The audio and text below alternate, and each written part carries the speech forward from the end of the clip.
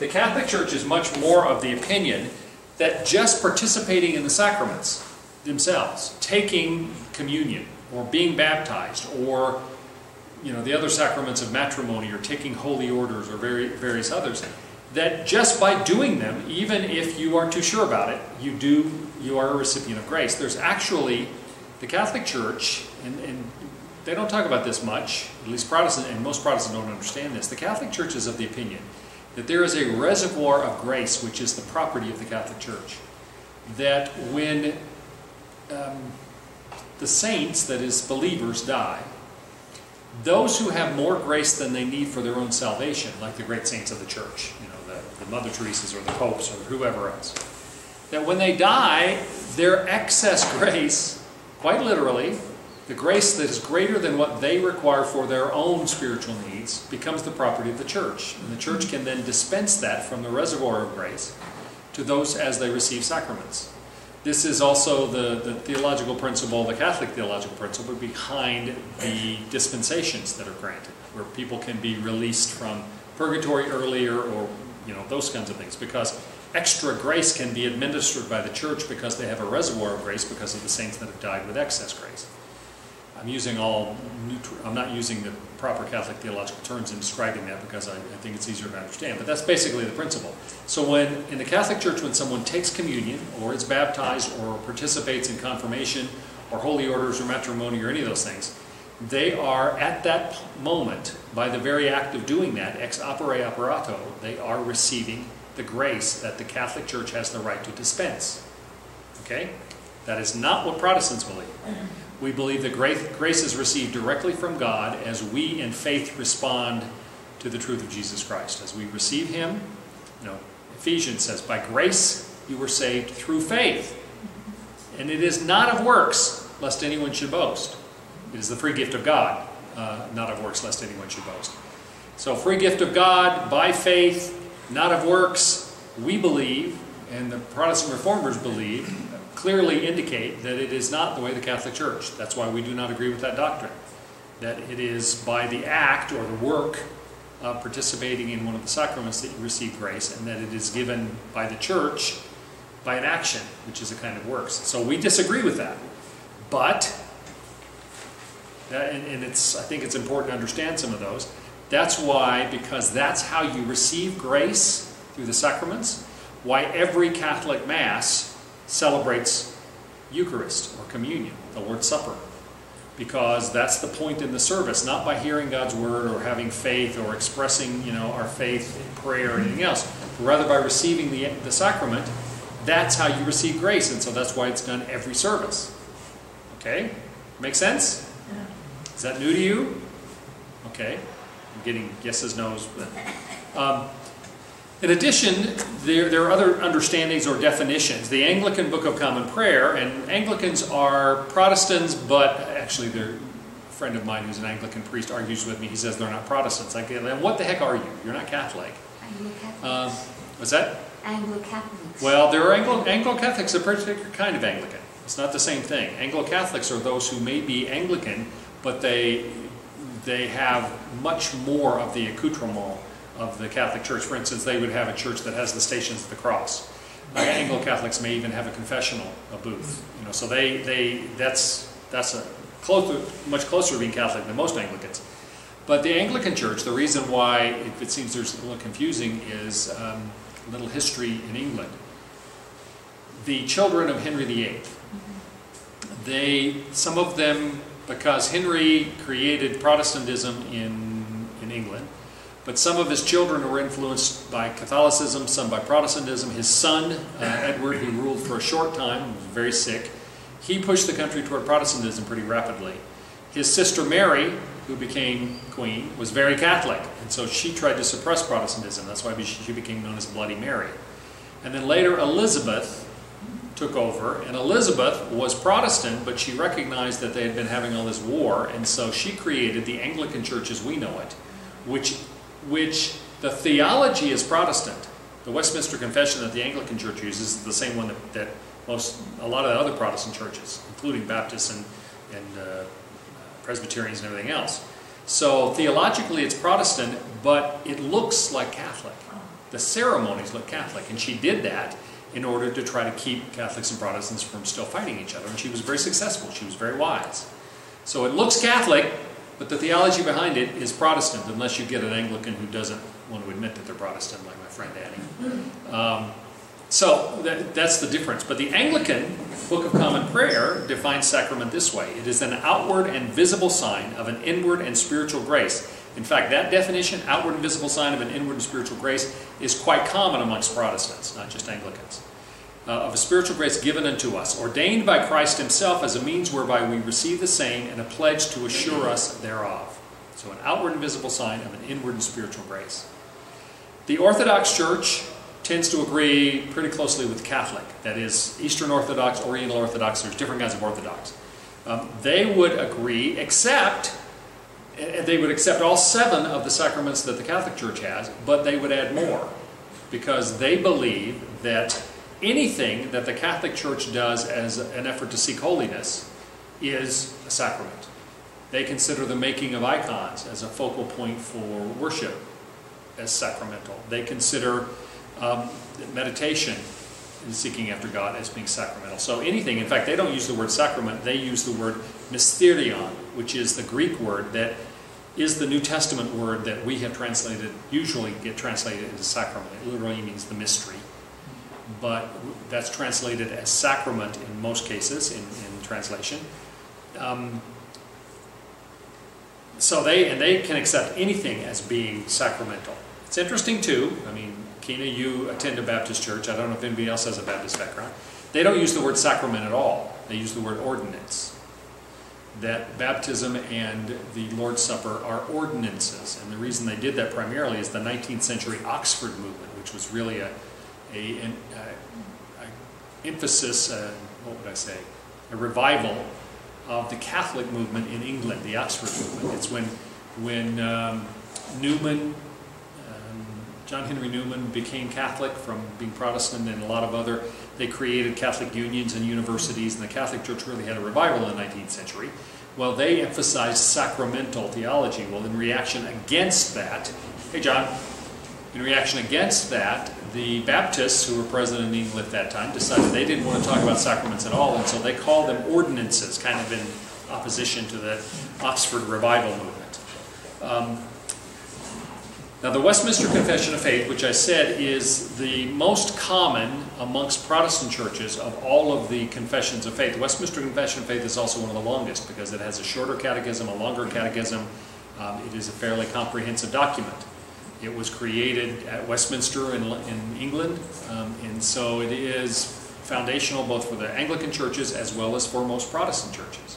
Because it was written, it's the theological document that Elizabeth commissioned in order to articulate the Protestant theology that would be underneath the Anglican Church, but it's consistent with a lot of other churches. The Westminster Confession of Faith is found in the Presbyterian Book of Creeds, for instance. Now, the Westminster Confession of Faith speaks of a number of different aspects of what should be part of Christian worship. It talks about the reading of Scripture, of sound preaching as being ordinary parts of Christian worship, but also it talks about the due administration and worthy receiving of the sacraments. So, sacraments have in every aspect of Christian worship, with a couple of very minor exceptions, always been perceived as being part of the worship service. In fact, nearly all Christians acknowledge that there are sacraments, although some call them ordinances, that are instituted by Christ, and that these have a place in the worship of God's people. There are a few exceptions to that. The Salvation Army is a church, by the way. A lot of people don't know that first. The Salvation Army is actually a church. It's not just an organization. They do not practice the sacraments. And the reason, there are a number of reasons for that. Part of it is because they say we should focus more on the spiritual realities rather than the external recognition of those things. Similarly, the Quakers and some of the other kind of Mennonite movements, the Anabaptist movements, some of them don't practice sacraments either for the same reason, because they believe that that actually will prevent us from having as much focus on the spiritual truths by exercising a physical, external kind of manifestation of it. It's not that they don't agree with the principle behind it, either one of those, either Salvation Army or the the Anabaptist descendants, which is Mennonite, Brethren, etc. But they don't practice them because they feel it is that it's emphasizing in the wrong way. The word sacrament itself is extra biblical, meaning we don't find that word in the Bible. As I say, the word mysterion, which does appear in the Greek, gets translated into sacrament, which is because of the Latin Vulgate. It actually is based upon the word sacer, which means holy, like sacerdotal, and so it's a Greek root, but it was a Latin root, but it's the Latin root that was translated from the Greek mysterion, or a mystery of the faith. The question, though, is, while nearly all Christians acknowledge that there are sacraments, holy actions, to represent grace that we're given, we have questions about how many sacraments. Most Protestants recognize 2, even the Anglicans, who don't claim to be Protestants. I keep teasing my friend Danny about that. So they say there are 2, because they believe there are only 2 that were actually commanded by Christ. Jesus, when he, at the Last Supper, on the night in which he was betrayed, is the way we say it when we do the words of institution, our Lord Jesus took the bread and said, this is my body broken for you. As often as you eat of it, do this in remembrance of me. This idea of do this in remembrance of me is considered a command. And so we practice the Lord's Supper because of that. Similarly, Jesus himself was baptized by John the Baptist, and John the Baptist said, whoa, whoa, whoa, whoa, you should be baptizing me. Jesus said, no, we need to do it this way right now so that all righteousness can be fulfilled. And then right after his resurrection, immediately prior to his ascension, Jesus said, go into all the world, making disciples, teaching them things I've taught you, and baptizing them in the name of the Father and of the Son and of the Holy Spirit. So he commanded us to go and make disciples and baptize people. Those 2 were commanded by Jesus. And that's why Protestant churches believe there are those 2 sacraments. Now, there's also a question of how are they administered and by whom are they administered? Can just anybody administer a sacrament? What if, a question the church had had for a long time is, if a priest perhaps is not himself, in the Catholic Church, is not himself worthy for some reason, maybe he's committed a sin, then are the sacraments that he offers, if he then serves communion, is that somehow not effective because he's not right? And the Catholic Church decided no. That's one of the applications of ex opere operato. Doesn't matter who's offering it, the very act of receiving it is sufficient. It's efficacious, we would say. It accomplishes the goal. To what extent do you have to have the administration of the sacraments in order to have a true church? Is the Salvation Army and the Quakers, are they wrong? Are they not really a Christian church if they don't offer the sacraments? All of those are questions that get raised. And again, most Protestant churches have 2 sacraments, baptism and the Lord's Supper, or communion, as it's commonly called amongst Baptist churches and some others, or the Eucharist in the higher churches, which means the Thanksgiving. And those are kind of the 3 levels of formality. The more formal liturgical churches will call it the Eucharist. The lower less formal churches, least formal churches, will call it communion. The ones in the middle will often speak of the Lord's Supper. Okay? Roman Catholicism has 7 sacraments. They include, the same as Protestants, baptism and the Lord's Supper, but they add penance, confirmation, marriage, holy orders, and final unction. Or, as since Second Vatican, extreme unction or final unction has been changed to be called anointing of the sick. They get it a different title. Extreme unction typically was only done to someone who was dying right at the point of death. And so now they've identified that in the same way you do that for a dying person, you can anoint the sick at any time. And that's the sacrament, actually. So penance is actions that are taken for because of sin, for repentance of sin.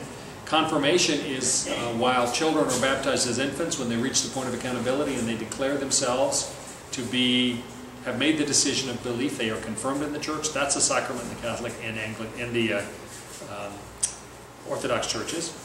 In some cases, confirmation isn't necessarily because the child has decided they're ready, but it happens at a certain time. You know, it's the first communion happens at a certain age or a certain date, so it's been formalized in those ways, but that's a sacrament.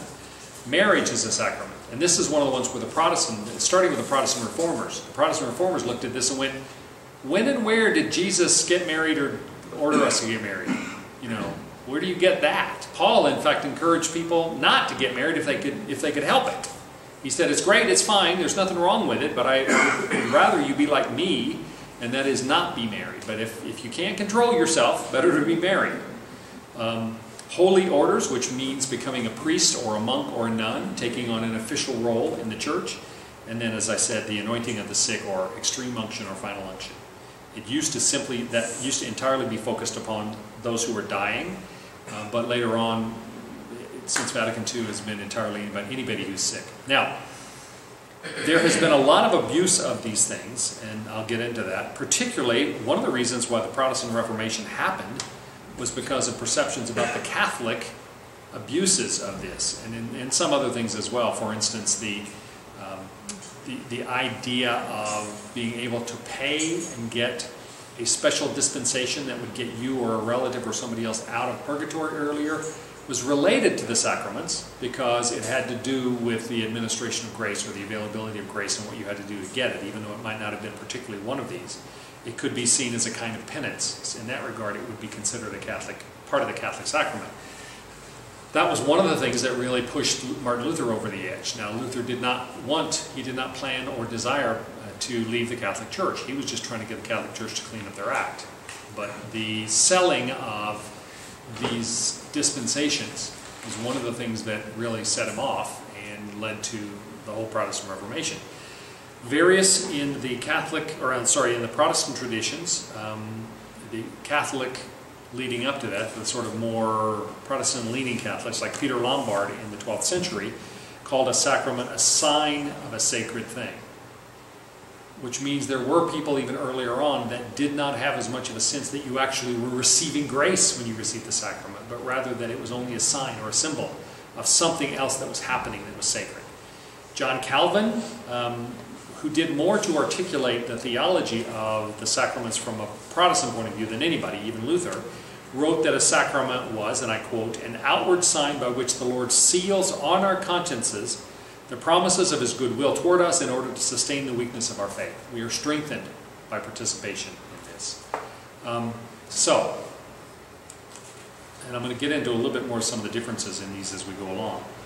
There are 4 elements of sacraments. And again, all of this is in the context of how much we use this in worship. I am actually, you remember I talked last week about there being 3 sort of modern streams of worship association. Those that were very much inclined toward being, communicating with and relating to the popular culture. And they tend to be more music-oriented. Those are the seeker churches and the sort of non-denominational Bible churches and that kind of thing. Then there are kind of middle of the road, those that both honor and want to honor and respect in the historic traditions of worship, but also are concerned about reaching out to people. They are more word-oriented, the reading of Scripture and the preaching of the Word. And then, on the more formal end of the spectrum, there are those who really are not as concerned about being able to relate to or be perceived as relevant by the popular culture, but are much more oriented toward the historic traditions. Those are the 3 streams. And they are much more table-oriented or Eucharist-oriented. In other words, they're the ones, Anglicans being an example of that, they have the Lord's Supper, Communion, Eucharist at every service. I mean, at every main corporate worship service. They might have lesser services that they don't do it at, in the same way the Catholics do, because they're very table-oriented. So, as we talk about these sacraments, my concern is that we realize that these have always been, to a greater or lesser extent, but they've always been very important to worship. This is where the sacraments happen. Children are baptized as part of the worship service. The Eucharist, or Lord's Supper, Communion, is offered as part of the worship service. And in many ways, these have been seen, or in many parts of the church, these have been seen as the most important part. Whether you think, as the Catholic Church does, that you actually are receiving grace by taking the sacrament, or whether you simply say that this is a very powerful sign, an external sign of an inward grace and spiritual thing that's happening, this is important. Those who take it too lightly, I don't think are on the right track. I've often mentioned my friend who said I can have communion with a hot dog and a Coke in a park just as easily. Well, when you're that cavalier about it, when you don't take it any more seriously than that, then there's a problem. Because this has always been seen as a big deal, whether you think it literally administers grace or it simply affirms the grace that we receive in faith. Okay? There are 4 elements, basic elements, as part of a sacrament. And we'll talk about these. The first is that the sacraments are divine ordinances. That is, they were instituted and commanded by Christ himself. As I said, when Jesus said at the Last Supper, "Do this in remembrance of me," and that's the indication that we are to take the bread and the cup as symbols of his body and blood. Now I say symbols. We'll talk in a minute about, there are 3 different ways to interpret that. There's 3 ways to interpret everything. And then right before his ascension, Jesus said, "Go into all nations, making disciples, and baptize them in the name of the Father, and of the Son, and of the Holy Spirit." So it's believed that those 2 things were commanded. And Protestants look at the other 5 sacraments and go, where exactly did Jesus command us to get married, or to become monks, or nuns, or priests, or to anoint people right before they die, or any of the rest of that stuff? Where is that again? So that's one of the reasons the Protestants decide they were not instituted by Christ, and so they are not included in the sacraments. There are a lot of other things that we're told to do, and that are good to do, and that the Church has always done. For instance, Jesus told us to pray, but he didn't command us in the same way. He doesn't say, every time you gather, pray.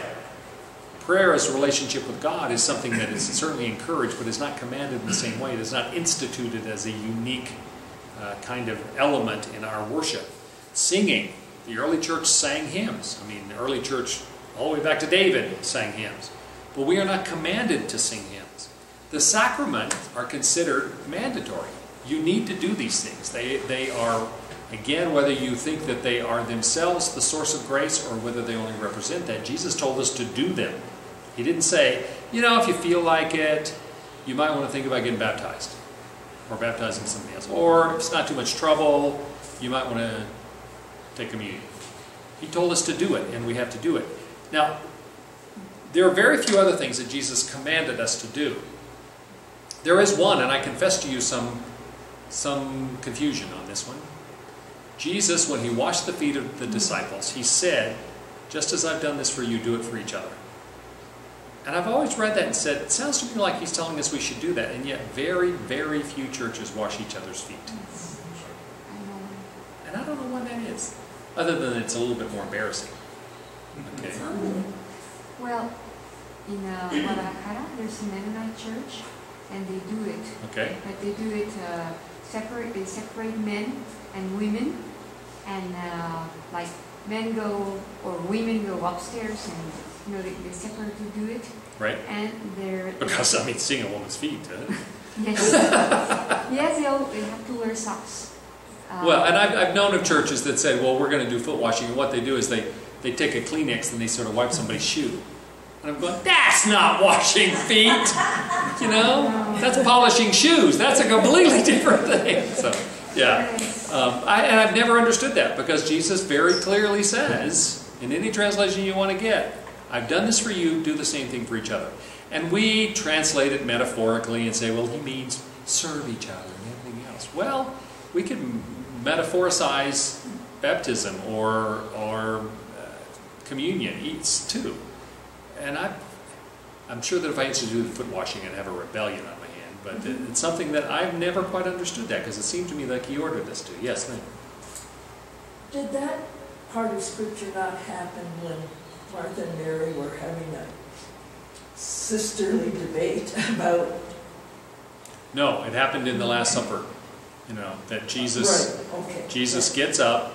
So he's showing true humility and right, and they were not serving each other. In fact, they were still arguing about who gets to sit closest to him and who's going to be first in the kingdom, all that kind of stuff. And Jesus' example of them was to get up and to tuck his robe in and wrap a towel around his waist and literally get down and wash their feet. And Peter said, "Lord, you're not going to wash my feet, because servants washed your feet when you came into a home."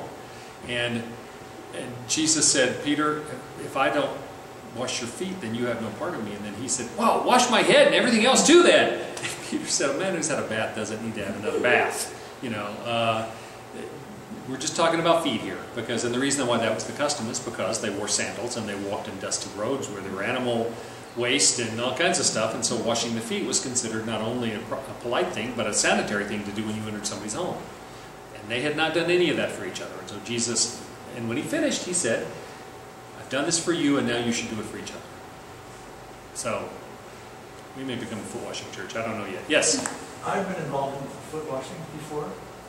I mean, it's not as a common thing, but it's an extremely humbling event. Not just for the person washing the feet, but for getting your feet washed. Yeah, I mean, it's a really, I mean, I don't know if you did it every week, it would be so meaningful, but from time to time, I found it to be very moving and, you know, spiritual.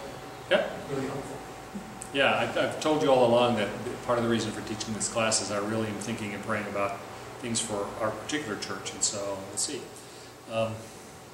So, anyway, but these sacraments are the things that Jesus commanded us to do, not just the things that are a good idea or that he suggested or he said you should pray or you should do these things. He said do it with regard to sacraments. That's one. Second point is that the sacraments are ordinances in which there are material elements used as visible signs of God's blessing. Right? For instance, when we pray or when we sing songs or whatever, there's no physical symbols that we use in that. In baptism, obviously, the sign is water. And we talk about the fact that the water becomes a symbol of Jesus being submerged in the grave and then being resurrected again. Right? So that there's a very particular symbolism that the water provides for us. In the case of the Lord's Supper, the signs are two. One, the bread that signifies the broken body of the Lord Jesus, and the wine which signifies his shed blood. So this idea that within the sacraments there are physical elements which we acknowledge. We actually do words of institution to bless them as being symbols of the significant aspects, physical manifestations of the grace. Now, in those cases, the sign, the physical thing, is secondary. It is what is internal. You know, it's the outward and visible signs of an inward and spiritual grace. So it's what's going on inside that's important. The reality that's primary is the inward and visible part. But we use visible elements to represent that. That's one of the main characteristics. It's important to note, and I'll talk about this again, that neither baptism nor the Lord's Supper either make you or keep you a Christian. Now we've struggled with this. Guillermo and I are having conversations about baptism almost every day now because there is a tendency, the fact that the Catholic Church has a very different theology about the sacraments, about that you do have to be baptized to be saved. And some others, I mean, there are some Baptists that believe that. I was saved in a Southern Baptist church. And I honestly believe, I made a profession of faith on Sunday night. I got baptized the next Sunday morning. And I know that if I'd been killed in a car accident on Wednesday night before I got back for being baptized, there would be people in church that said, oh, he came so close. So there are not just Catholics, there are others who believe that baptism is necessary for salvation. And in fact, that taking communion is necessary for salvation. We've struggled since we started as a church. There would be Catholic parents, especially mothers, who would show up with their baby. They don't come to our church, they don't plan to go to our church, but just to make sure that they covered all the options, they would want, and I dealt with this with Arturo on several occasions, they would come to Arturo and say, would you baptize my baby? And the question that I told them to always ask them is, why do you want them to be baptized? And the answer in one form or another was always, so that I know that they're okay. So this idea that the sacraments somehow are magic is not the case. I mean, we use these external symbols to, and I'm going to get into this a little bit more in a minute, but we need to make sure that we understand that though we're using external symbols and these ceremonies are very important to us, baptizing does not save a person, taking communion periodically does not keep a person a Christian. All right? They are not replacements for the internal act of faith that we have. And yet a lot of people tend to believe that. It's interesting that these external signs are often used in our world as symbols of ownership. You know, you put a sign on something, property of, blah, blah, blah. In one way, we could almost say that the signs that we use of the material things are signs of our being the property of Jesus Christ, that we are committing ourselves to his ownership. We are identified with him at that point. And that, I think, is very important for us to understanding using these signs. The third is that the sacraments are means of grace to the one who rightly partakes of them. But our faith in the saving work of Christ is our means of salvation. Again, this is the same issue that some people believe that being baptized, taking communion is what saves you. And that if you don't participate in those things, you can't receive grace. And if you don't receive grace, you can't be saved. That is not biblical. That is not what we believe. We believe that we are saved by our faith in Jesus Christ, but at the same time, and we receive grace because of that faith, grace unto salvation. But still, if we approach the sacraments with faith, believing in the truth behind them, which is what it means by rightly partaking, then we actually can receive them as a means of grace. Not the only means of grace, but as a means of receiving His grace. Because, for the very simple fact that they are, at that point, we are able to exercise our faith in a particular way. And therefore, they become a means by which we receive grace. Okay? Now, in fact, in the words of institution, we finish them by saying, and as much as you eat this bread and drink this wine in faith, you celebrate Him until He comes again. So it's the issue of in faith that makes the difference. But if we do come to them rightly, we accept in faith, then we can receive grace through that process, because it's where we express our faith. Does that make sense? Questions about that? Is everybody okay? I feel like I'm losing some of you. But the sacramental elements are not medicine. You don't take them and then you're all, we've dispensed like medicine, we've dispensed grace. That's not the perception. That's not how we understand it. Baptism is a means of grace, and it conveys blessing because it certifies us as being a recipient of God's grace.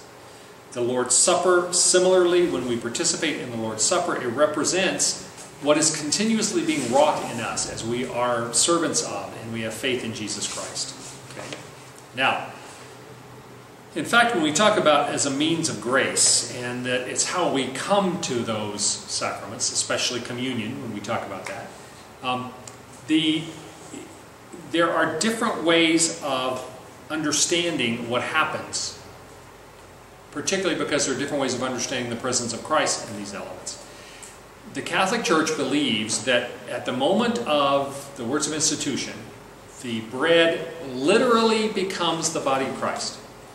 And the wine, the cup, literally, not just figuratively, not symbolically, it literally becomes the blood of Christ.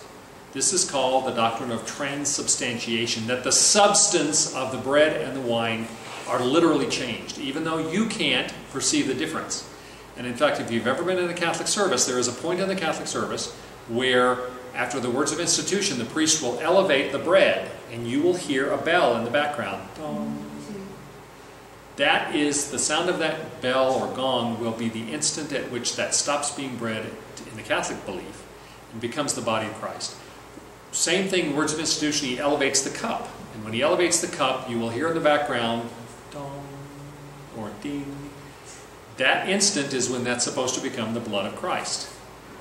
Again, that's the doctrine of transubstantiation. That is one belief about the nature of the presence of Christ in the elements. That's also why the Catholic belief is that the Mass is a re-sacrificing of Jesus. The way you end up getting His body and blood for people to partake in is because you have re-sacrificed Him. That is not the Protestant doctrine. The sacrifice of Christ, we believe, was once for all. And we believe that's very scriptural. So that's one view, transubstantiation. On the other end of the spectrum, starting with Ulrich Zwingli in Switzerland, is the idea that the presence of Christ is not really there. That Jesus is not present any more than He is always present anytime we believe in Him. But rather that it is a memorial, that these are only symbols, that there is no real presence of Christ there. That's the other extreme.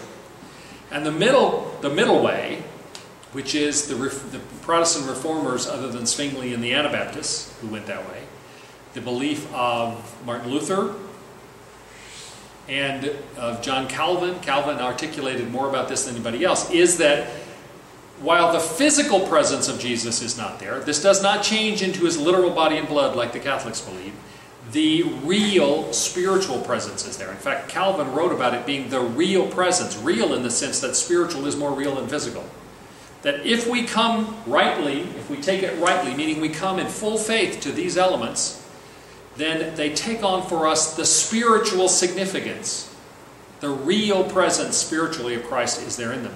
In fact, a word that I really like that we used in seminary is transsignification. Not transubstantiation, meaning the substance changes, but transsignification, which means the significance changes. It's no longer just bread and the cup. Literally, that's what it still is. But it takes on the significance of being the real presence of Christ in the body and blood when we take it in faith. That's the middle road. That's what Calvin advocated. Now, Luther was schizophrenic about this. Luther did not believe in transubstantiation, meaning it wasn't literally changed. But he absolutely could not agree with the symbol, the memorial idea of Zwingli. In fact, Zwingli and Luther and some of the other Protestants got together at one point early on in the Reformation and said, can we get together? And they had like 26 points that they were talking about that they might disagree on, and they agreed on all of them except the nature of the presence of Christ in the communion. And the story is, whether it's true or not, that during this conversation, when Zwingli was trying to explain his viewpoint, Luther is sitting there with his beer mug, because he was a German Lutheran, right? And he's pounding the table with his beer mug going, this is my body, this is my body. You know, it's not just a symbol, it's not just a memorial. Jesus said, this is my body. Well, Jesus also said a lot of other literalistic sounding things. Jesus spoke in hyperbole. Be perfect even as your Father in heaven is perfect. We're not going to get there. He didn't mean literally. Where two or more are gathered, I am there, I am there in their midst. Well, he doesn't actually pop up like Jeep from the old Popeye cartoons. We have to be careful that we're not be too literalistic in this. Well, Luther didn't believe in transubstantiation. He didn't believe in Zwingli's memorialism, and this is before Calvin articulated it as the proper Reformed position. So Luther came up with a doctrine of consubstantiation. He said that it doesn't literally change, but the presence of Christ is over, under, around, and through the elements. Martin? Waffle much? I think that if what he meant was that the significance, if we come in faith that it has all the significance, that it is a real presence, although it doesn't change, that's what Calvin did a much better job of trying to explain later. And I think that's what Luther couldn't agree with transubstantiation, but he couldn't completely release it anyway, either. So he came up with consubstantiation.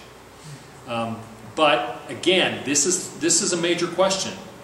Is it really the body and blood of Christ? Is it only a symbol, or is there something else happening in the middle? And that is that it doesn't change from being bread and wine, but all of the significance of it being the real body and blood of Christ is there if you have faith.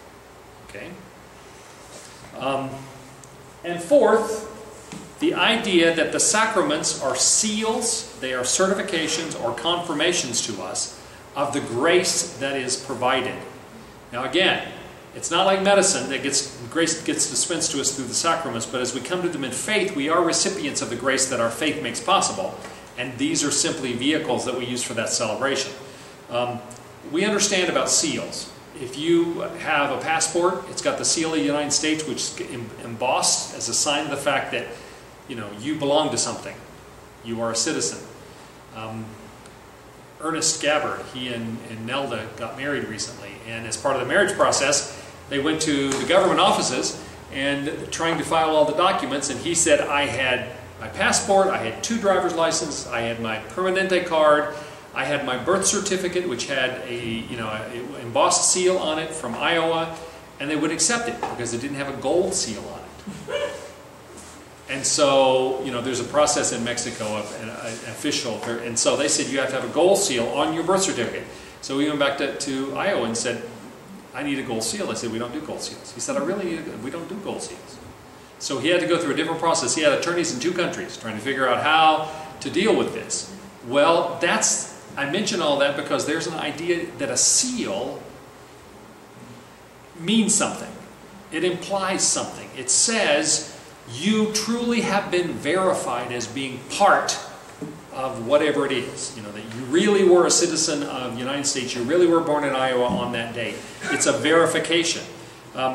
We have notary publics, and I'm not talking about notarios so much in Mexico because they have other responsibilities, but in the U.S. a notary public is someone who has taken an oath that they will always tell the truth, and they're given an official seal, and when they put a seal on something, it is their testimony that this is what it's purported to be, that this really is true.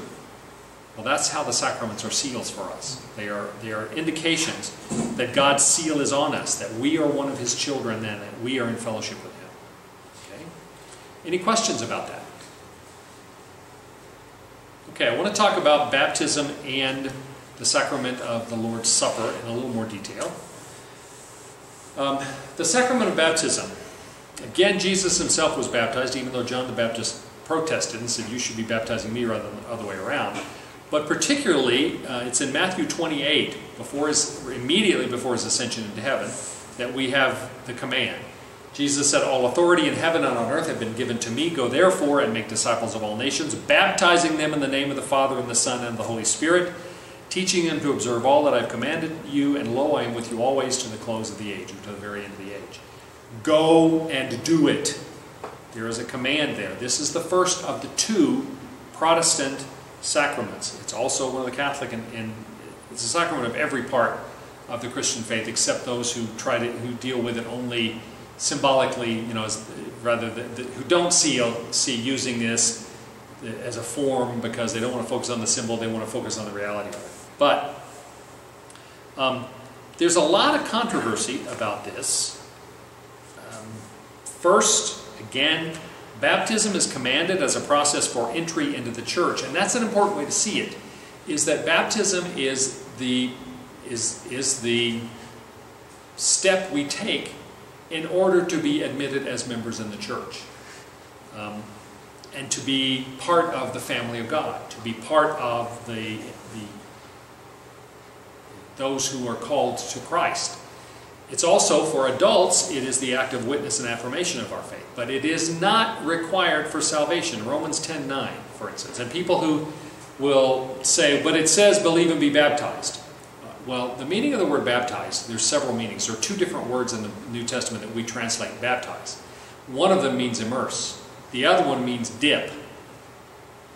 But there are a lot of other places, both in the Bible and in other ancient documents in Greek, where baptize is much more commonly mean to become one with. You know, when you dip something in water, it's completely surrounded and it's possible that it could dissolve. And so the idea of union is a better idea. So when he says baptize, some people think if you don't, and I'll go down here, if you don't immerse, like Baptists for instance, they translate baptize only under the one word we use, which does mean immerse. And they say if you're not fully underwater, you're not really baptized. And many of those same people would say if you're not really baptized, you're not really saved. We had, I've mentioned this before, we had a dear woman in our church, an older woman. She died a few years ago, but she was Dutch, and she was charismatic, and she was such a character. And Annette was her name. We had a couple of different baptisms, and after one of them, a friend of hers was baptized as an adult who'd never been baptized before. And Annette came up to me and said, I would love to go to her and tell her congratulations, but she hasn't really been baptized. And I said, what do you mean, Annette? She said, you did not put her underwater, so therefore she is not really baptized. She was one of those, even though she wasn't Baptist, that she interpreted baptism by the one version of the word, which does mean immersion. You know, we've got several words that we translate as baptized, just like we have words, multiple words we baptize by single words. Whenever you do translation, that's the process, is you have to make those decisions. So the belief is that the point is not immersing someone, but rather to go through a process whereby you acknowledge that they are being united with Christ, which is one of the more common understandings of the words we translate as baptized. To be united with, to be part of. So whether you immerse them or sprinkle them, most Protestants would say it doesn't matter. You don't have to go all the way underwater. And to be so literal about that probably also would indicate that someone does not have the right understanding of theologically what happens when you get baptized. People who say, well, if you're not completely immersed, then you're not saved. De facto, they believe that being baptized is what saves you. And that is not scriptural. And the reason it's not scriptural is because there are a lot of places there are places in the New Testament where it says, believe and be baptized. And yet there are other places where it makes no mention of baptism when it talks about salvation. My favorite is Romans 10:9, which I have under that first bullet point up there.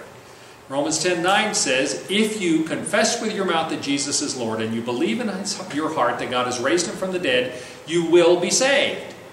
Paul makes no mention there of having to be baptized. Now, do you not think that when Paul was making as direct, as clear a statement about how you get saved as that? If you confess with your mouth that Jesus is Lord and believe in your heart that God has raised him from the dead, you will be saved. Oh, and by the way, you also have to be baptized. No, he doesn't say that.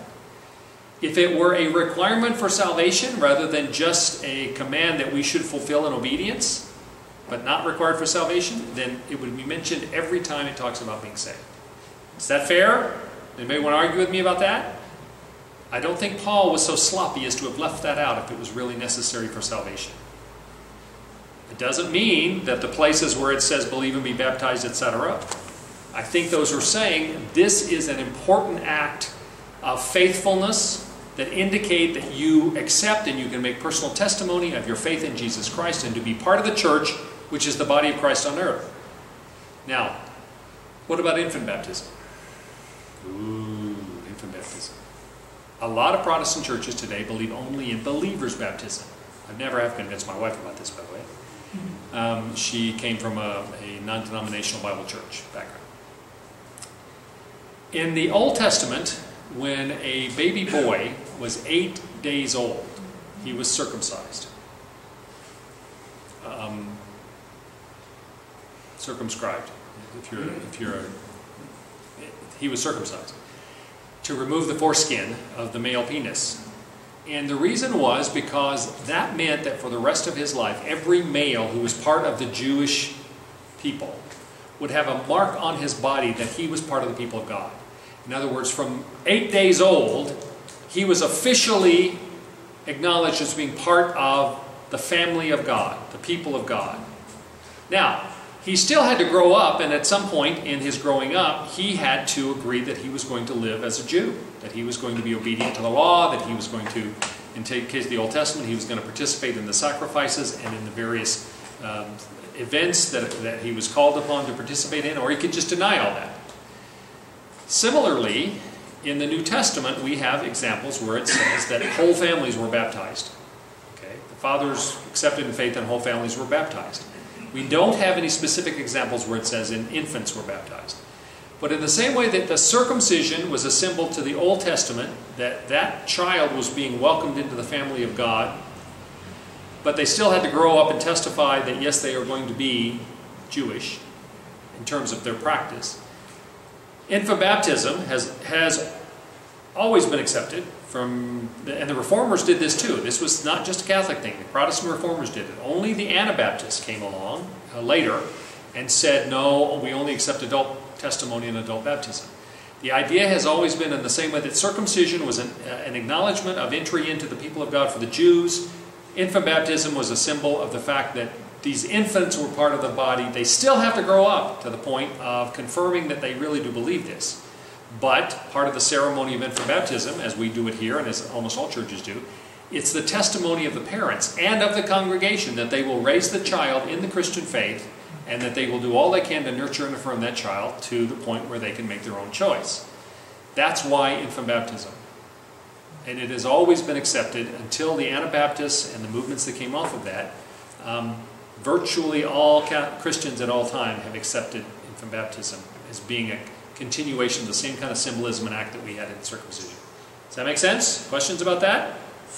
Yes? Well, and not the beginning of early church, but later on, did baptism, like in Catholicism, become the understanding that it became, this is salvation? It did become that in the Catholic Church. At what point that began, I don't know. But the Reformers rebelled against that and said, no, this is not, this is not something that saves you. It is something acknowledged that you're part of the body as a child, as your parents in the community agree to raise you, but you still have to make the profession yourself or you're not saved. So the understanding is more or less that in the early church, it was just, as you said, it's kind of like the church and the people and the parents are just saying, we will raise the child this way. Right. As opposed to actually, this gets them saved. Right, and there's also some cultural differences that are important. In the time of Christ, and for a long time after that, in fact, this is true with a lot of countries that converted to Christianity, if the father of a family said, we're now going to believe, everybody in the family said, okay, and they did. And we can think that that's wrong or unfair or anything else, but they didn't have a problem with it. I mean, they did. That's what they did. Similarly, later in Christian history, when a king or a ruler would decide to accept Christianity, all of a sudden everybody in his kingdom or his domain would all of a sudden become Christian, and they would go around and everybody would give their testimony of faith and everybody would be baptized, because there was not this sense of individuality.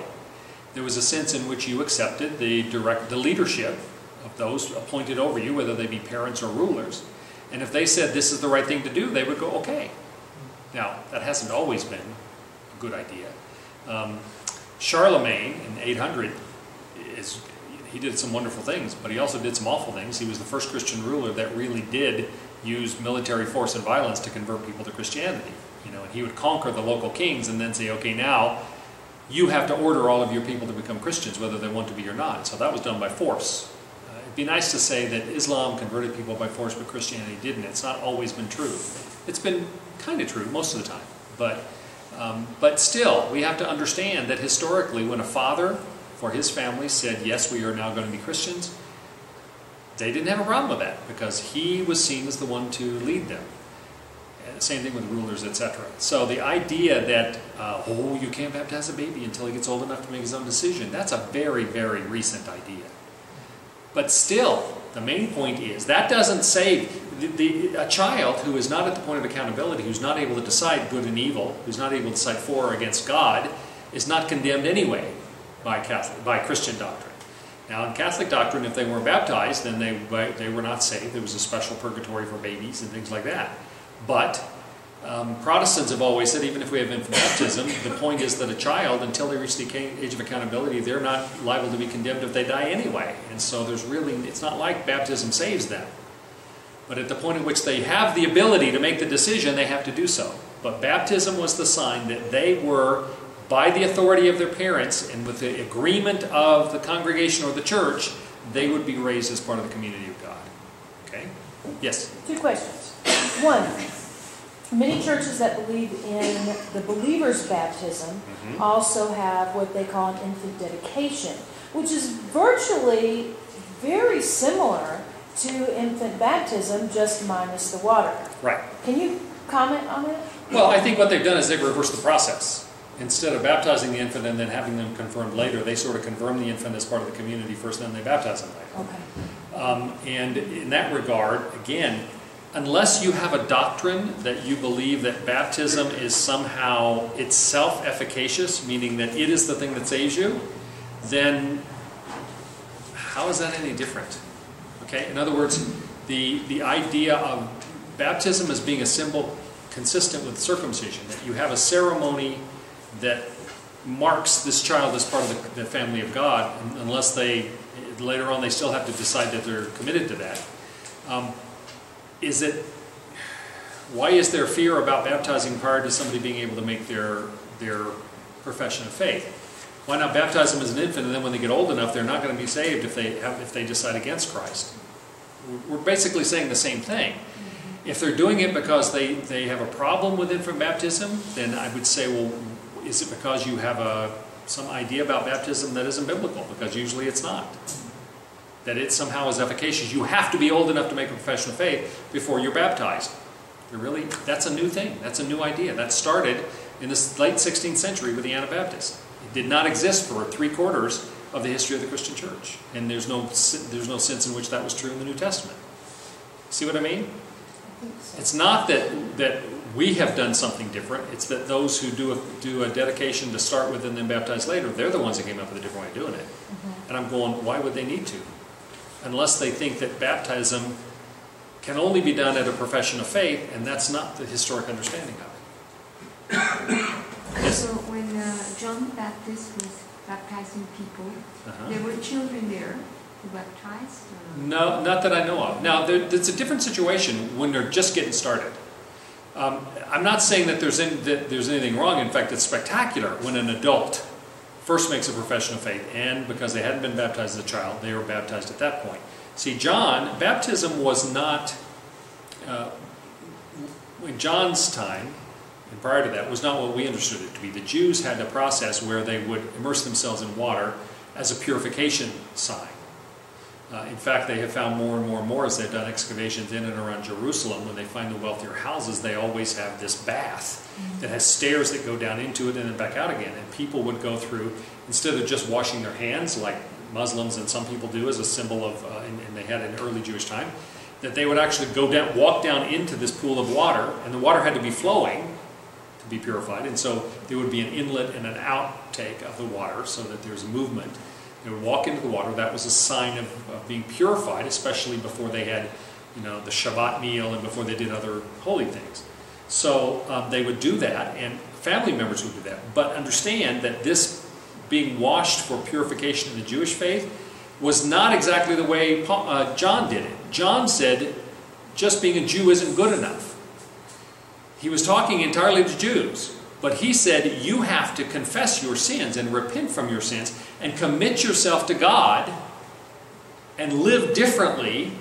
And if you're willing to do that, if you're willing to prepare for the coming of the kingdom of God and the judgment that will come for those who are not being righteous, then we'll do this ritual in the Jordan River where we will wash you. So baptism was not the same thing then that it became later in the church. It had the same roots. But it was a different thing. John was saying, confess your sins, ask for forgiveness, commit yourself to living a righteous life. It was not an idea of faith in Jesus Christ.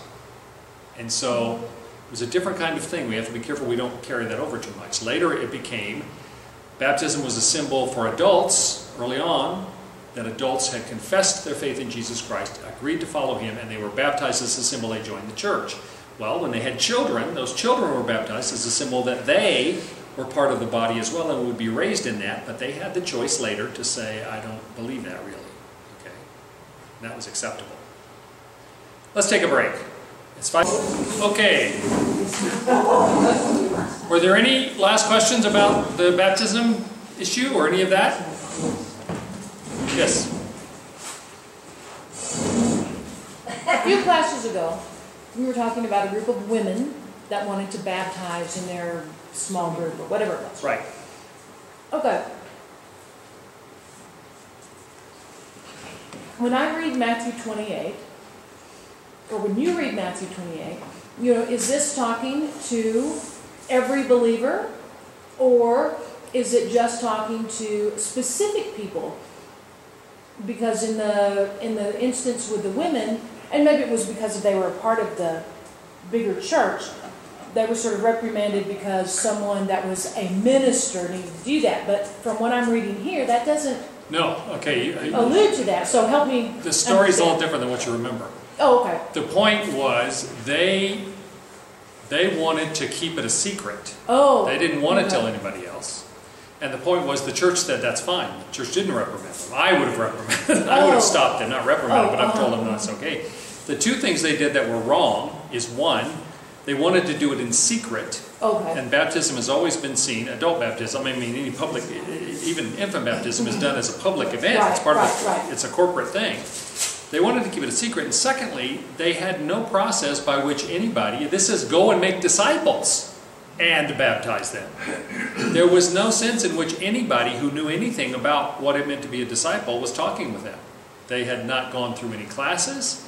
As I say, as far as we know, half of those women might have thought that they were being dipped in water as a way to acknowledge that God and the earth goddess Gaia was blessing. So the fact that they wanted to do it completely outside any kind of instruction. Yeah, it was just a women's fellowship group, and I don't know that there was anybody, there may have been, but there was no indication to me, the way they described it, that anybody in that group had any position of training or authority or anything else in order to make sure that they knew what they were doing. That was one problem. There was no indication they had been made disciples. And secondly, the fact they insisted on doing it in private means it was not what baptism is.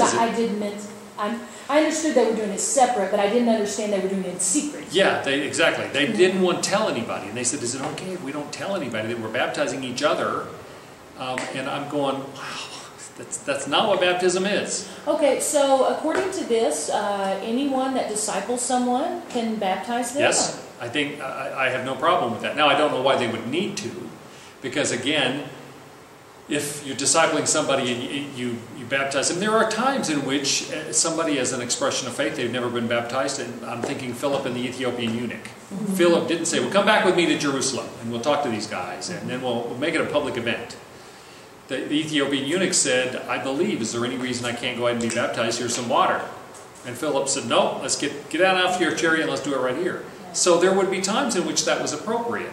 But, you know, Philip had just made a point of explaining the gospel to him, you know, and he accepted. He had created a disciple by explaining it to him. Now, apart from some extraordinary circumstance like you meet up with an Ethiopian eunuch and he's on a chariot somewhere, in most cases it would be better to do it as part of the body because it becomes a corporate event, which is part of what baptism being a bringing of somebody into the family of God, into the body of Christ, as part of the community of Christ, then it would be better to do it there, but there's no rule against that. Okay? And we have a specific example where that happened. Yes, Lynn? I had an incident where I felt uncomfortable, but I did feel that it was a very special time. I used to work in hospice, and a person who was dying, of course, they were there in the hospice, had some discussions with me about moving on in life, and had some revelations about there being a God, and he believed in God, and he asked me to read some Bible passages that were about Jesus and the work of Jesus. And then his family was coming in, etc., to visit him all the time. And we were a small institution, so we were small staff, like 3 or 4 a day. And then he said, do you think I could have this baptism so that I will know that I have a relationship with God? And at that point, I didn't know that it would be correct to or incorrect or not. So I said to him, yes, I think you can be making a declaration of faith in God and asking for a relationship with God through Jesus. And I would be honored to help you with that. And so with, you know, a couple of staff members and his couple of family members who were there, we baptized him by reading of the scriptures. And with just acting with the sign of the cross on his forehead with water.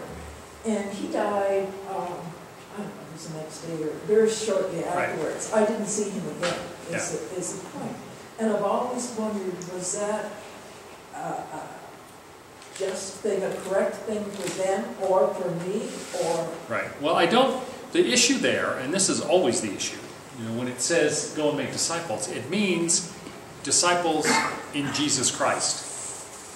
And so the issue there is if his statement was too generic, like, well, I want to be in a relationship with God, then our response needs to be, well, the only way you can come into a relationship with God is through Jesus Christ and believing in Him. And if that was the case, that was the case. Then that's a circumstance, a very appropriate circumstance, where somebody who is bedridden and at the point of death, and in fact, that's what the Catholic Church does with extreme unction. You know, the idea of baptism has been really messed up and misinterpreted for a long, long time. And in fact, there was a period of time in the Catholic Church when they had the sacraments so messed up that people would intentionally not be baptized until the moment of death because they thought baptism was what washed away their sins, and so they wanted to get all their sins behind them as much as they could before they got baptized. Constantine, the Emperor Constantine, the one who made Christianity illegal, was not baptized until he was on his deathbed. So we've had some weird ideas about that. But I think in a situation where somebody is bedridden, particularly if they're at the point of death, if they make a profession in Jesus Christ, not just, I want to be right with God, that's not enough. And I'm not saying that's what you said, but if that were the case, then that's not sufficient. In fact, we would be falsely assuring them if they're not willing, if they don't understand, they're not willing to accept Jesus as their Savior. If they are willing to do that, then I think it's very appropriate that we give them the assurance. Again, not like they're not saved if you don't baptize them, but giving them the assurance, the reassurance of that their commitment is a real one by baptism, I think was absolutely right. As long as their confession was correct, that they really had become a disciple of Jesus, then baptizing them in that situation was a good thing. Okay? Well, I did hear that individual, he had some problems in his family, a lot with relationships, and he did forgive and straighten out, Good. literally on his deathbed, the misunderstandings and all the problems that there had been with the child. Right.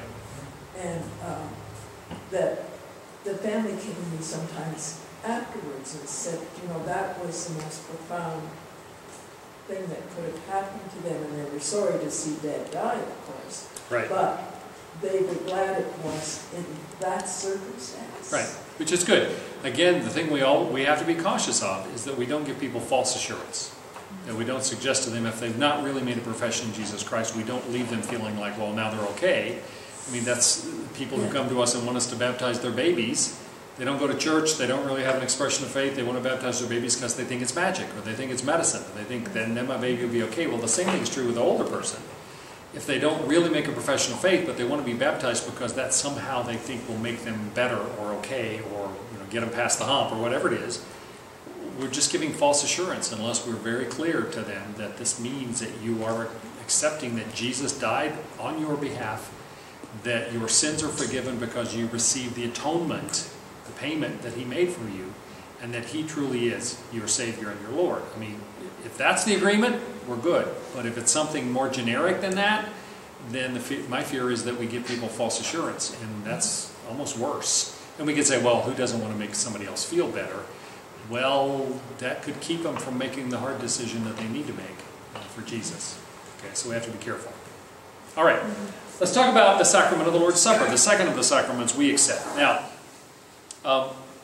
the sacrament of the Lord's Supper is referred to in all three of the Synoptic Gospels, Matthew, Mark, and Luke, where the story is given of Jesus blessing the elements and telling his disciples to do this in remembrance of me. But the best description of it is actually the story is told by Paul in 1 Corinthians when he is trying to clean up the fact that the Corinthian church was doing it wrong. They were doing communion wrong. They were making it out as a feast in which some people got to eat and some people didn't, and there was gluttony involved and all sorts of things. So he tells the story in 1 Corinthians 11:23 to 26 of how Jesus did it. And it's our best example of the commissioning of the Lord's Supper when he writes, "For I received from the Lord what I also delivered to you, that the Lord Jesus on the night when he was betrayed took bread, and when he had given thanks he broke it and said, 'This is my body which is for you. Do this in remembrance of me.'" There's the command part. In the same way also the cup after supper, it should be the same way also he took the cup after supper, saying, "This cup is the new covenant in my blood. Do this as often as you drink it in remembrance of me. For as often as you eat this bread and drink the cup, you proclaim the Lord's death until he comes." So this is the institution, the words of institution, the first words of institution for the Lord's Supper. Every time we bless the elements now for the Lord's Supper, it's called the words of institution. We use these words in terms of the blessing of first the bread and then of the cup. Now, whereas baptism is the initiatory sacrament, meaning it is the first one that brings people into the body of Christ, that's their process or invitation, the ceremony by which they become part of the body. The Lord's Supper is a continuing sacrament. You only get baptized once, as we were just saying. But the Lord's Supper is a continuing sacrament meant to be observed again and again through the Christian life, so that it has past, present, and future significance. You will remember we've talked about the fact that worship is significantly both remembrance and anticipation, right? So the Lord's Supper is a recognition of a past event, the fact that Jesus Christ died as an atoning sacrifice for us. He made us right with God by paying the price for our sins. We remember the specifics of how he did that and the words he used in preparation for that when he said, "This is my body broken for you, this is my blood poured out for you." So we are remembering. There is the present sense of this, in which as we do this act, this participation in the sacrament of communion, we are reaffirming our own faith, and by our faith we are receiving grace. Not because it's magic, but because as we come to these elements, believing them to have all of the significance of the body and blood of Christ, not literally changed, but having that significance, and to recognize what he did for us in taking these elements, we do receive grace now. That's the present part. We also talk about, we celebrate this until he comes again. The promise that the resurrected Christ will be returning. So there is the remembrance of things past, the participation in the grace God provides us presently, and the anticipation of what is to come in the future. All of those things are present in the Lord's Supper and communion. And that's why we continue to enact this. Some churches do it every time they meet or every week. Some churches do it, Southern Baptist Church I used to go to would do it the 5th Sunday of every month, which means once a quarter. There's one month out of every 3, you have 5 Sundays. Our church, we do it the 1st Sunday of every month, and I'm thinking of kicking that up, maybe doing it the 1st and 3rd Sundays of every month. Because I do think there is significance in that. There is power in the taking of that, and I would like to do more with it than I do now, because we sort of have it almost as an add-on in some cases. My preaching mentor, Ian Pitt Watson, who was the best preacher I ever heard. He was a Scottish preacher, was my preaching teacher, and he once said a beautiful thing. He said, when I preach a sermon, I have to decide what is my focus going to be. I have to decide, am I preaching the grief and the mourning of Good Friday, or am I preaching the celebration and joy of Easter morning, in effect? I mean, whether it's Easter or not, you still have to pick a route. Where are you going to go with your sermon? And he said, invariably, no matter what I choose, I'm going to miss somebody that's in the congregation. I'm going to preach, the grief of our sinfulness, and somebody's going to be, on the mountaintop of the joy in the Lord. Or I'm going to preach the mountaintop of joy in the Lord, and somebody's going to be in the dark night of the soul. And I'm always going to miss somebody. But the Lord's table touches everyone no matter where they are. Because if they, for instance, if they are in the dark night of the soul, as St. John of the Cross called it, if they are in a sense of their own sinfulness and of the need for grace, they are remembering what Christ did for them that made it possible for them to be forgiven. And it touches them there. If they are the joy of the glory of the resurrection and of the anticipation of glory with him forever, they can look forward with anticipation to the fact that this will be fulfilled in the coming of Christ. No matter where they are, the sermon's going to miss somebody, but the communion table, the Lord's table, is always going to touch them wherever they are. So there's real power in that. I've never forgotten when Ian told me that. So that idea that it is past, it is present, it is future for us, and it touches us wherever we are at that moment, makes it very, very powerful. And at the heart of the Lord's Supper is our communion or fellowship with Christ, which is why we refer to it as the communion service. We are in communion. Again, worship is God's invitation to us, our response to be in communion with him. Well, what better part of the worship service for us to feel the communion of the Lord than when we are participating in the communion table? That's why this is so powerful. Okay? And I've already talked a little bit about the fact that the question has always been there about the nature of Christ's presence. We say that he is present in the elements of communion. Is it a memorial that he's not actually there any more than he's there with us in any time we seek him in a spiritual sense? A memorial that Zwingli and some of the Anabaptists and others said, or literal body and blood, as the Catholic Church says in transubstantiation, or is it a spiritual reality, as Calvin articulated, that he is real, it is the real presence of Christ, but that is in a spiritual sense, even though it's still bread and wine, or bread and juice, bread and cup. There's still a great deal of difference in terms of that. Any questions about that? Yes? No, it's about baptism. I miss it. What about women not receiving? Women making the baptized as a minister? Women offering the sacraments? Yeah. Absolutely, yes. I believe that there is strong witness in Scripture that women are called to that, if they are called to that they should be involved in ministry as well. People say Paul was anti-women and that Paul said women needed to be quiet. Actually, Paul was a great liberator of women. It was Paul who said there is no longer Jew nor Greek, slave nor free, male nor female. There's no difference in Christ. People say, well, Paul said, I want women to be silent in the church.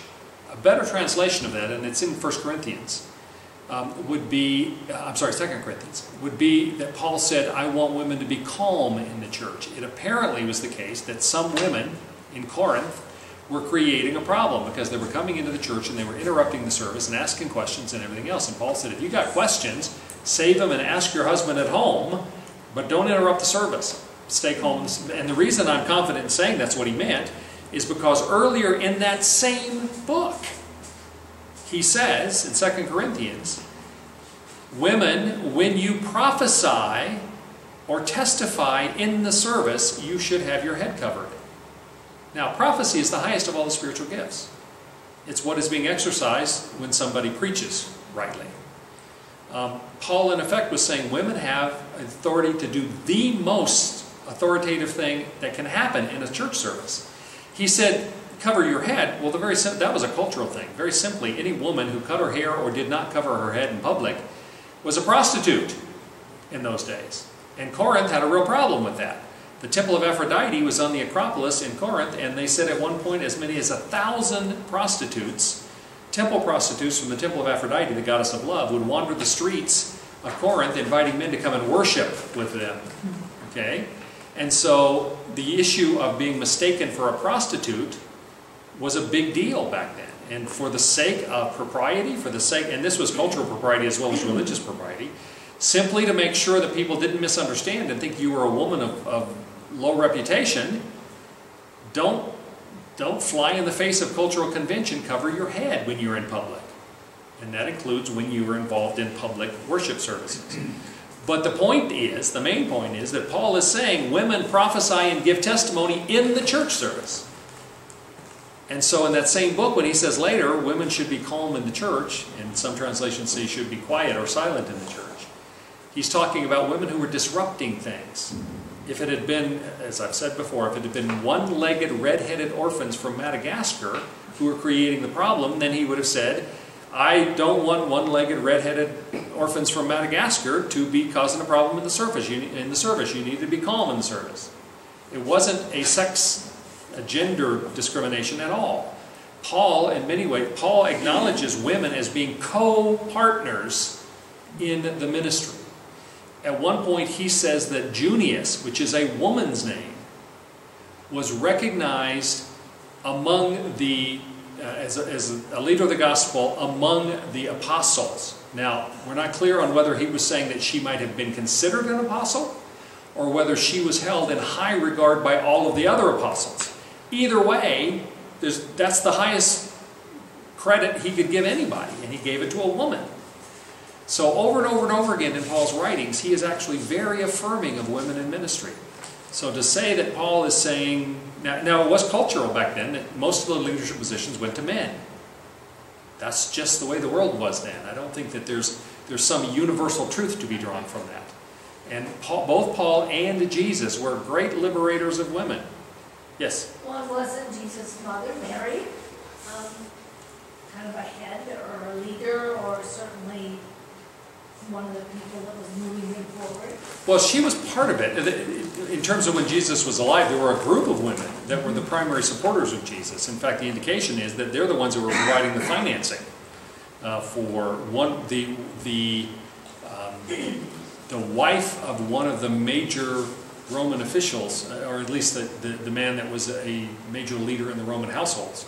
She was part of the Christian body. There were a number of women of significant, of significant position who were supporters of the early Christian church, and the indication is that they provided the money. They were funding the thing. Mary, the mother of Jesus, was there, clearly. I don't know of any record where she, like in the book of Acts, where she took a major role. She obviously had a voice because Luke, when Luke starts his gospel, he says, I'm putting together a more orderly account of all of this for your sake, my dear Theophilus. He's writing it to perhaps a patron. And he says, because I've talked to all these people. And Luke is the one who says, when Mary heard the things about Jesus, her son, she stored up all these things and treasured them in her heart. And you're going, well, how would Luke know that unless he talked to Mary? Nobody else would have known that what Mary was thinking except Mary. And so clearly she was there. Clearly she had a voice. People were talking to her. We don't have any other record, unless I'm forgetting something, of her having had a significant leadership role, but she clearly was there. Mary Magdalene was present with them. There are other women who are identified by name. And we even miss the fact that, like when Paul, when he was writing his letters, or when they mentioned the women who were involved around Jesus, the very fact that you would mention a woman by name was not common in those days. When Paul writes letters and said, please give my greeting to, and he lists almost as many women as he does men, that in itself is a statement of the equality that he held men and women in. Okay? So people have a completely wrong idea about Jesus and about Paul. I've told this story, I'm sure. Carolyn and I had 3 couples to dinner one night, 2 years ago or something. 2 couples we knew, and then one of the couples had invited another couple that were a friend of theirs. And we didn't know them. They clearly were not Christian from some things they said. At one point in the conversation, I don't remember exactly how I got mentioned, but somebody said something about Paul, or I said something about Paul in response to a question somebody had. And the woman who's part of this couple we did not know, she said, oh, Paul hated women. And I said, actually, that's not true. And I gave her some of the same examples I've just given you. No longer Jew nor Greek, slave nor free, male nor female.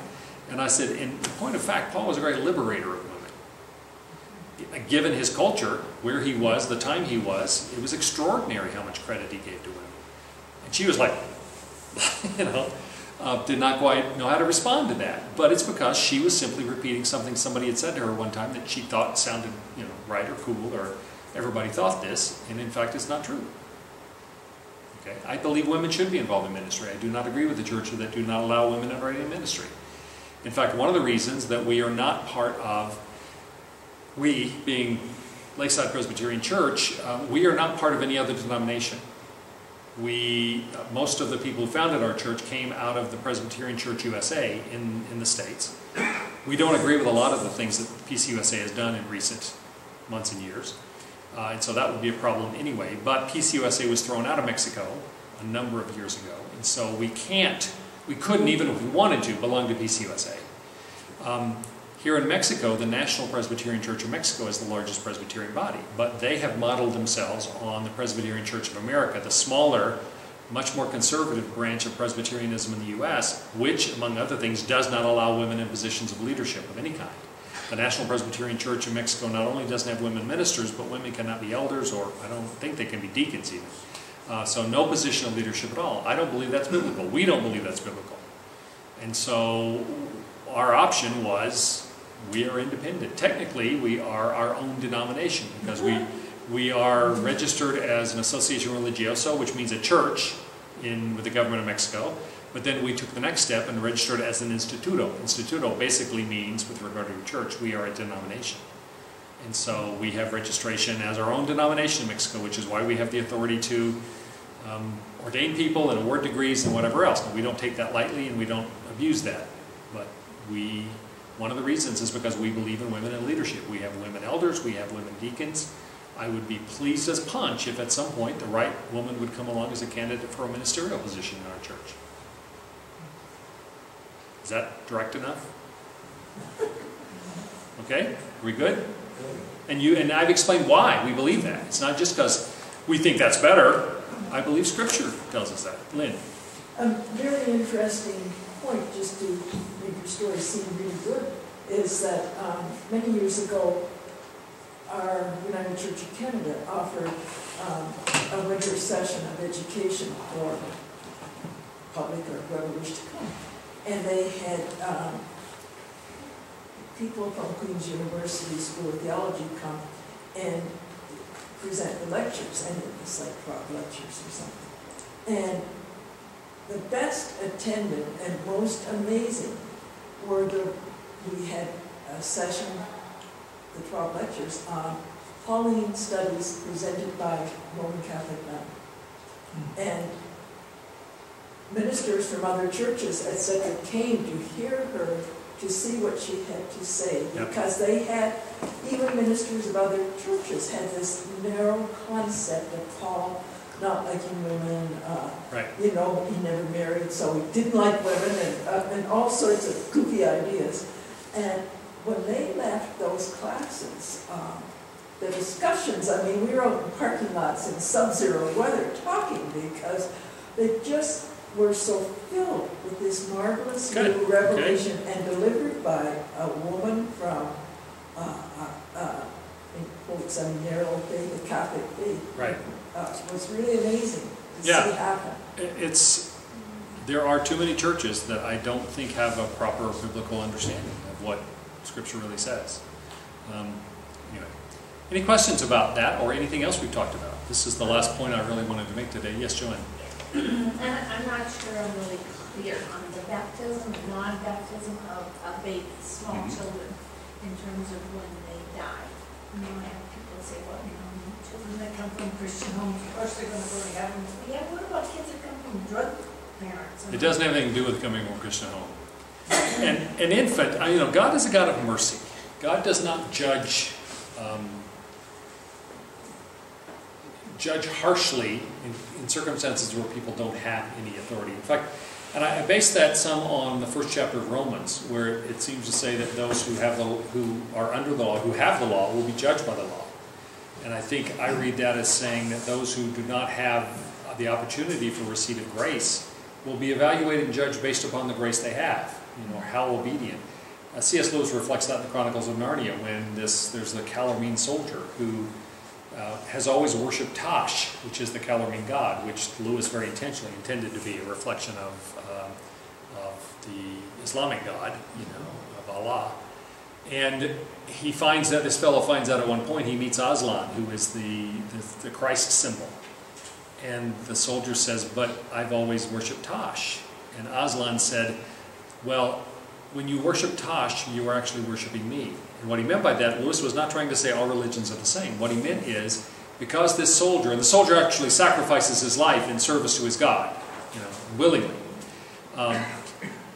Lewis was making the point that even if somebody, because of their upbringing, has the wrong name, and this is what I think Romans 1 is saying, if they are committed to serving God as they understand Him to be, and they do it with whole heart and with their whole spirit, if they've never really been given the opportunity to know the name of Jesus, or of Aslan, in the case of the last battle in Chronicles of Narnia, then their faith really is in the one true God. And God is not unfair about that. Now, that's a long way of getting to your point. If a child has not matured to the point that they are able to make the decision in favor of or against Jesus, God is not going to condemn them. God is not going to judge them. There's never been, well, there has been some, but in terms of small children especially, Christianity does not advocate that they will be condemned. Now, the Catholic Church has said that if a child dies without being baptized, then there is a special place in purgatory for them, okay, which is not the same as saying they think they're going to go to hell. Well, we don't believe that either, because we don't believe in purgatory, for one thing. If a child has never reached the age of accountability, and we call it accountability because that's the age at which they are able to decide truly right from wrong in terms of moral, and when they are old enough to decide either for or against God and Jesus, when they can either say yes to Jesus or no to Jesus. Until they reach that age, which we call the age of accountability, when they can be held accountable for their decisions, then I absolutely believe they are in the hands of a merciful God, and that they will not be condemned, no matter whether they came from a drug addict home or whether they came from a Christian home. That's not an issue. God is not a merciless God. Rather, He is a God of love and mercy.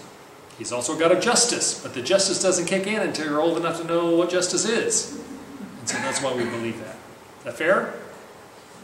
Yeah, so that's not an issue. And if you hear somebody say that, they must be coming from a Catholic, kind of a Catholic perspective, or some other kind of wacky perspective, because there are some strange ones out there. Other questions or comments? Yes. Why, when Paul says to the women be silent, he doesn't specify the women who are who are making noise or talking too much? Actually, he does. He says women, and the translation "women be silent in church" is, I believe, a bad translation. I believe a better translation is "I want women to be calm in the church."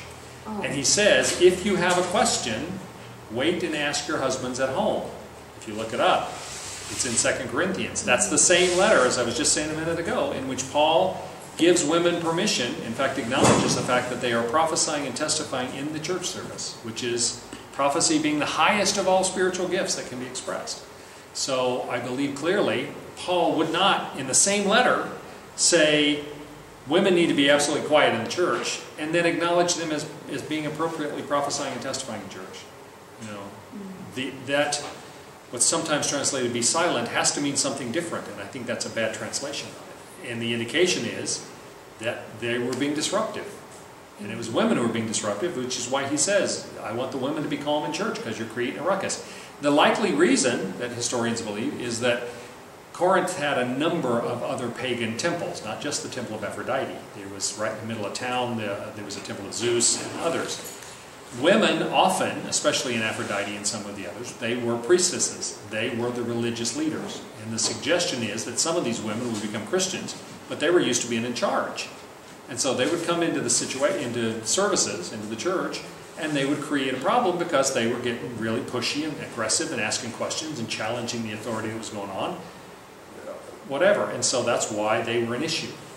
But I don't think Paul is telling them just to be silent in church. Okay? Yes? If they didn't have formal church structures at that Not buildings, time.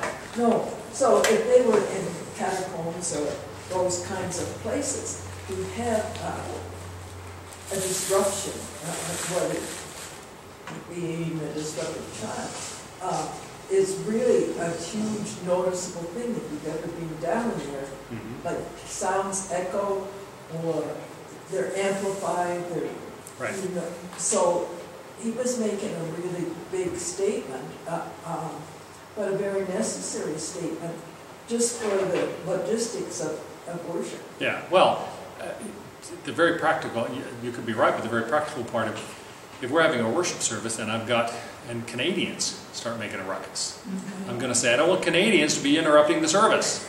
Or if whatever. Mexicans. I don't think you have to worry Or Mexicans, or, or Lutherans, or, pick a category of whatever. If they're being disruptive, then it might be necessary to say, whoa, Lutherans, calm down. All right?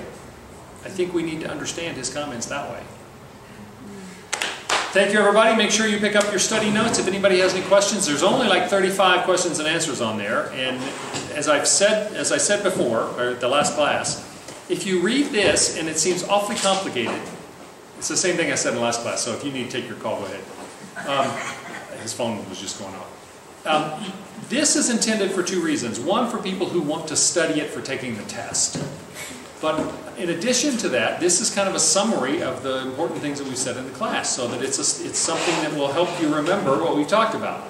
Whether you're taking the test or not, take one of the sheets, read it, study it. If you are taking the test and you're looking at all the detail on this, do not panic, because this is intended for an overall view, but the test is a multiple choice test. So even if you're taking the test, you only have to know this well enough to recognize it. You don't have to know it well enough. There's no fill in the blank, there's no essay questions. So you only have to know it well enough to be able to recognize it, to check a box. And I usually, in the questions, I don't have a lot of detail, unless they're just sort of filling in so that that'll help you recognize it. So don't be bothered by that. As I said in the last class, I don't think anybody's ever accused me of being unfair in how I do the test. So don't panic if this looks like too much detail. I encourage you to study it. I encourage you to take the test. Next week, we will have an hour of lecture, and then we will take the test. Okay? Thank you, everybody. Have a good week.